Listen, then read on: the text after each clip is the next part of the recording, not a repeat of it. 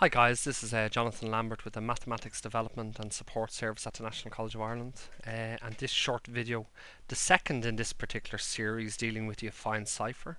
The previous video dealt with the encryption cycle, where we took a piece of plain text, we mapped it to its numerical representation, we passed it into the encryption algorithm to give us our cipher characters or cipher text, and we remapped it back to the actual characters in our alphabet. That was the first phase. What this phase is going to concentrate on is the decryption phase. That's where we go from our piece of cipher text back into our plain text, and as I defined in the previous video, there's an algorithm, or there's a formula for undertaking this particular procedure.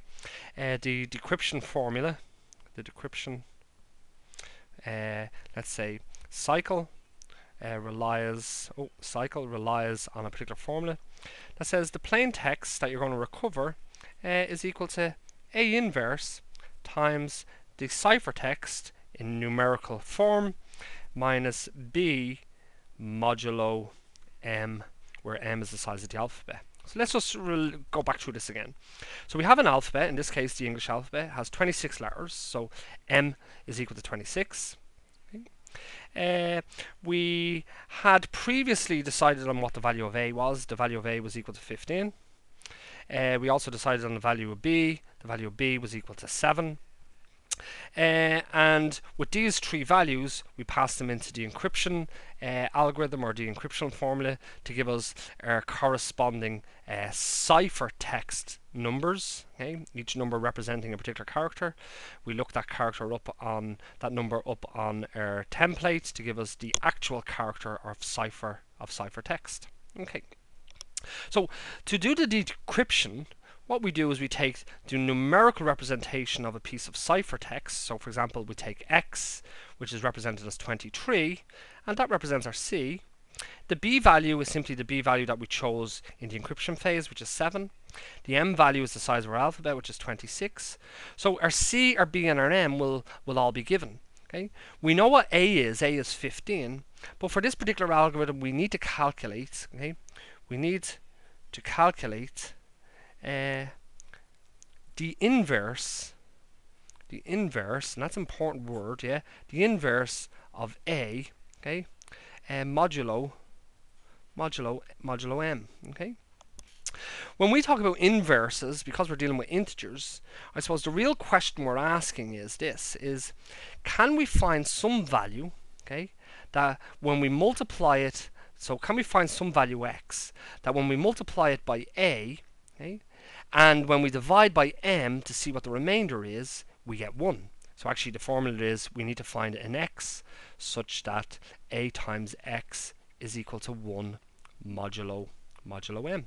Okay. Now, we know what the A value is. Okay. Our A value was 15.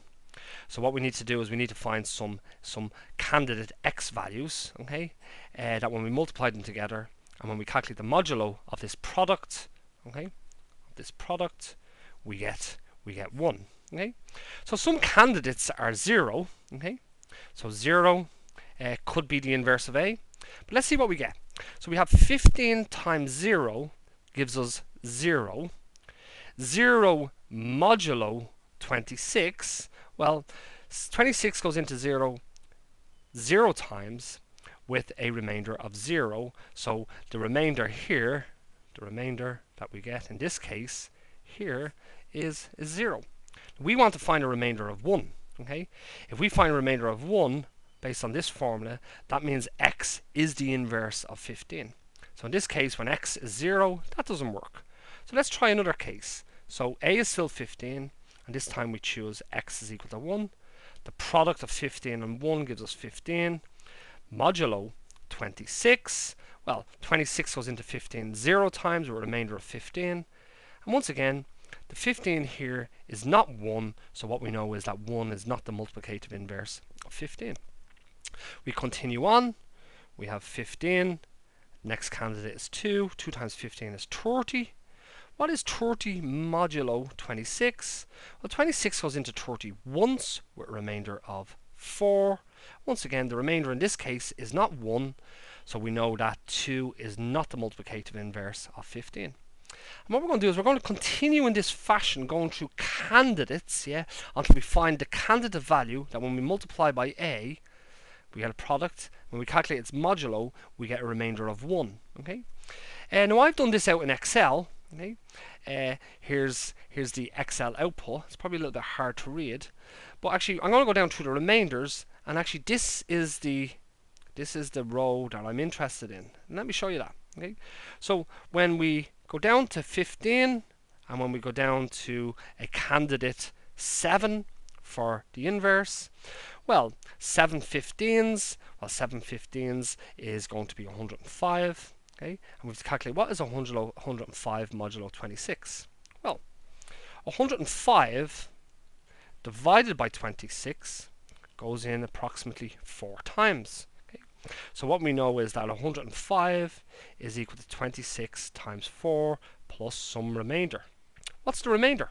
Well, 26 times 4 is equal to 104. So what we know is that 105 has to be equal to 104 plus some remainder. And clearly the remainder here must be equal to 1, because 104 plus 1, okay, will give us 105.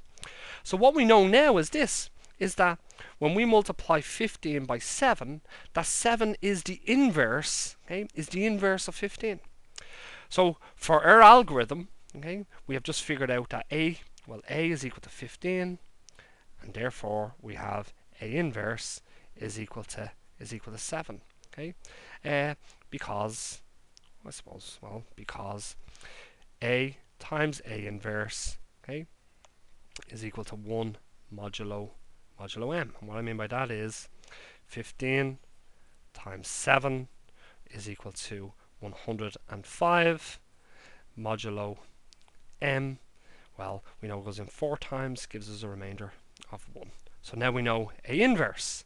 Okay, well, that was a little bit complicated, okay, but the important thing here is that we always choose our value a is constant, and we go through all possible candidates of x, 0, 1, 2, 3, 4, 5, 6, 7, 20, 21, 22, 23, 24, 25, yeah, until we find some pairing of them when we calculate the product.